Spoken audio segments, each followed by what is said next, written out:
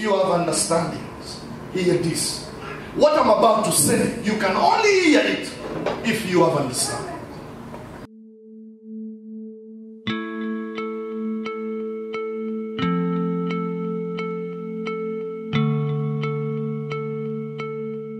Let me repeat, verse 5. The dead are in deep anguish, those beneath the waters and all that live in them. Death is naked before God. Destruction lies uncovered.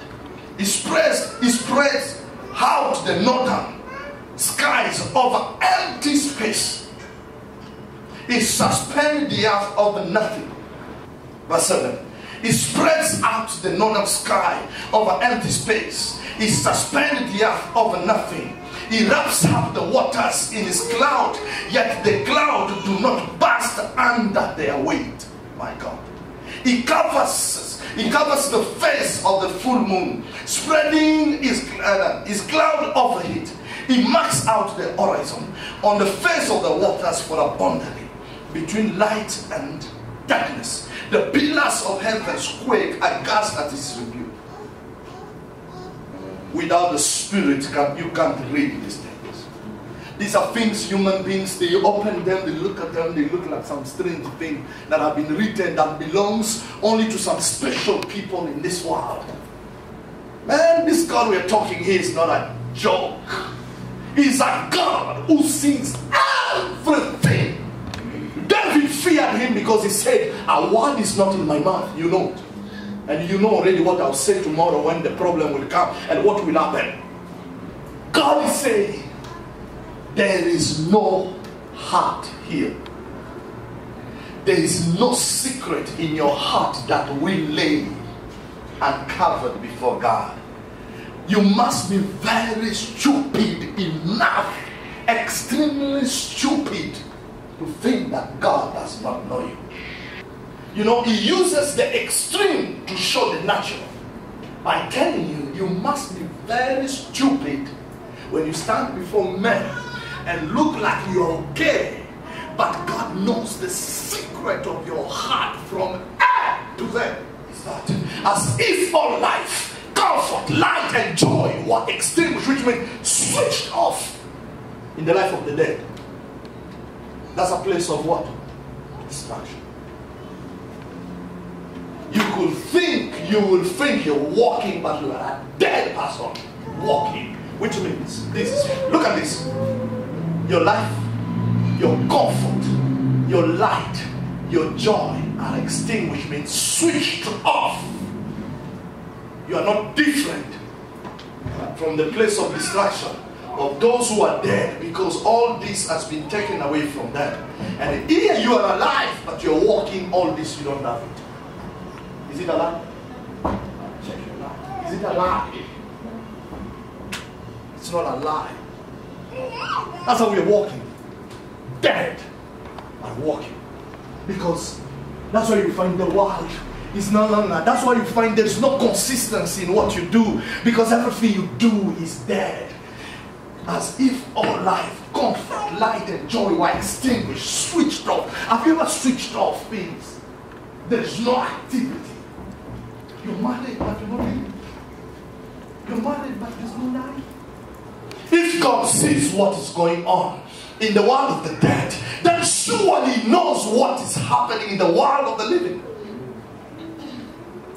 Let me tell you, there is one thing that the Bible has proven. When things don't work, it is never always the word that is preached. Moses had the power. He had people looked at him, they saw his face radiating, but they didn't hear everything he said. And they died. Your joy is not all these things that you have. Your joy is in Christ. By his power, he turned up the sea. He silenced it. He calms it. Continue. By his wisdom, he cut Rahab to pieces. Now you tell which problem do you have that God can silence? Tell me which problem do you have that God can silence? 13, sorry. By his breath, the skies became fair, and his hand pierced the gliding serpent. You can call upon the breath of God, and your marriage becomes fair. You just say, God, you must breathe in this marriage. And the sky becomes fair. There was rain, there was destruction, there was everything. You call upon God's breath, and calmness enters. You can do that. But do you know why you don't do it? Because your heart is stolen by the devil. The devil is the one who speaks to you. You better hear the devil, but not God. You don't belong of God. If you belong of God, that's why it says, the understanding, you will hear what God says. You are willing to hear the voice of the devil. You don't voice the devil. He only comes to do what? Kill, steal, and destroy. And that's what he's doing in you. But you believe it so much that that's the voice you want to hear. What binds pride? What binds pride in this verse? By his wisdom, he does what? So what is going to bind pride? And wisdom is what? God. Any person who doesn't fear God cannot pull distraction down. But when you fear God, listen to me. Even sorcerers, when they are planning and you have no idea. I mean, you walk out, you have no idea what Satan is planning because you are fearing God. They can't touch you. Because it is the fear of God that beats distraction, which is pride. Not anything else. Pride can bring distraction that you've never seen. It kills, it releases havoc. It is total distraction. That's what pride does. In marriage, in relationship, in ministry, in everything.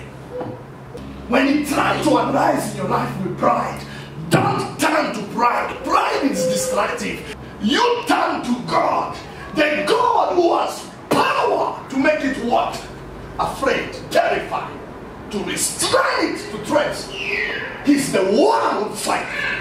Which voice I hear? Is it the voice of pride, of distraction, or the voice of the one who can pull down distraction? His disciples, they have shown. The word came, the storm came, and no one else could deliver them. They knew distraction has done what? Has come. And the only way I'm going to fight this distraction is by doing what? The Bible says Jesus stood up. The word rebuke is not used in the sense of rebuking the water. There must be something Jesus was rebuking. He knew it is a spirit. That's why this distraction, it rose against them. It was bringing them down. It rose and rebuked the spirit. The Bible says everything went and it was calm. When you see a problem, man, Jesus was with Peter. He rebuked the devil behind Peter, not Peter. You are seeing distraction around you, around your friend.